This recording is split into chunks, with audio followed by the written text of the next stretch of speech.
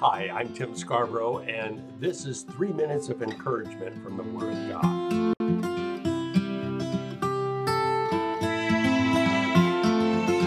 How does God reveal Himself to you?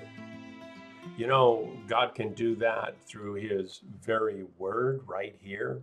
He can reveal Himself to you through preaching, through a song, sometimes through circumstances.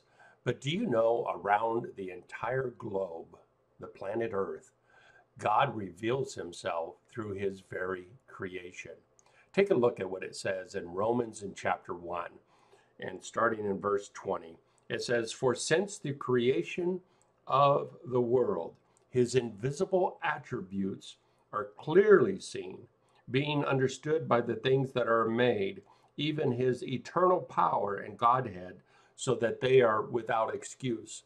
So this passage in Romans is talking about the fact that everyone in the world really is without excuse because they can look around them and see the creation of God and know that there has to be a creator. But instead, often man in his sinfulness and in his wickedness, he's done things such as looked at a bird and saw the magnificence of a bird, and he fashioned an idol out of the bird and worshiped the creation rather than the creator.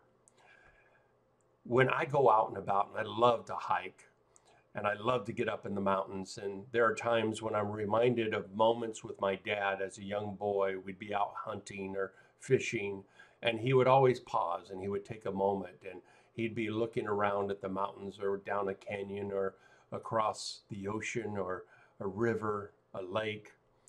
And he would just say, "Wow, isn't God amazing that he created all of this for us to enjoy?" You see, we don't worship the creation, we worship the creator. And so when I'm out and about, I look at different things, such as a tree. You know, what does that tree tell me about God? What does it remind me of?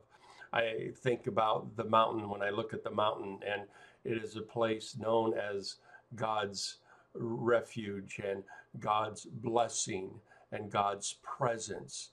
There is so much about creation. When the wind is blowing through the trees, I think of the Holy Spirit and how the wind of the Spirit blows in and through our lives.